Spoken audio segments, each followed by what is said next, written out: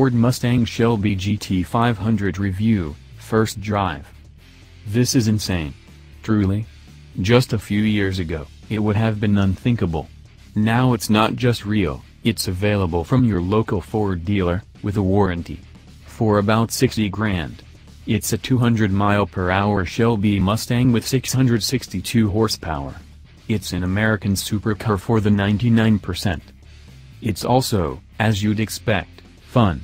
At its heart, it's still very much a Ford Mustang, with all of the incremental improvements and tweaks that have been made over the car's model run, plus a whole host of changes to the chassis, suspension, and, front and center, the engine. The Shelby GT500's 5.8-liter supercharged V8 runs at about 14 pounds per square inch from the 2.3-liter Eaton TVS twin-screw unit, generating that massive 662 horsepower figure along with 631 pound-feet of torque. But that's not the whole story. The large displacement V8 and supercharger mean there's so much torque available at any given RPM. There's rarely less than 500 horsepower on tap. Not that you'd necessarily know it from the way it drives around town.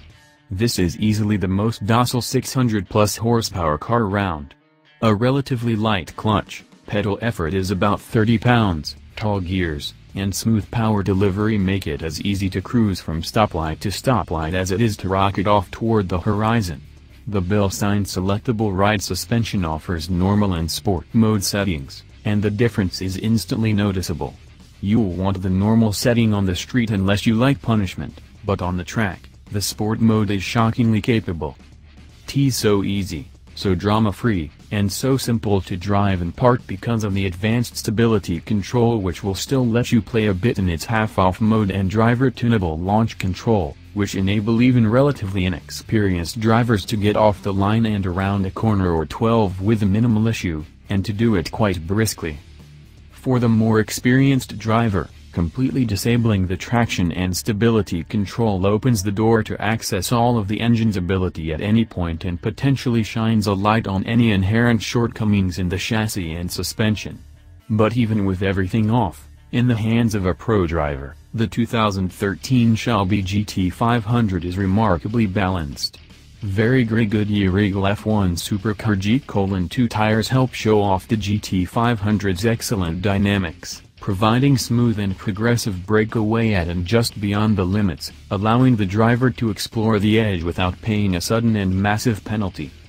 In short, the Ford Mustang Shelby GT500 is an immensely impressive, capable, and outright fast car. But there's something missing. The mojo. The infectious, addictive character that makes it impossible to step out of the driver's seat on a track day. The sense of anticipation that wakes you up early on a Saturday morning, keys in hand.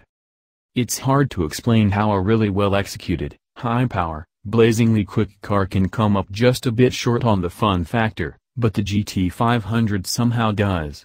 It pains me a bit to admit it, but it's true. Not that it's not fun, it's just not nearly as fun as you might expect. It doesn't have the magic some cars have. Having driven each of the previous year's GT500s back through 2009, nearly every year bringing significant advances in performance, power, or both, the 2013 GT500 certainly delivers on paper. It even delivers on the track, be it a road course or the drag strip. But it just doesn't deliver a noticeable upgrade in giddiness.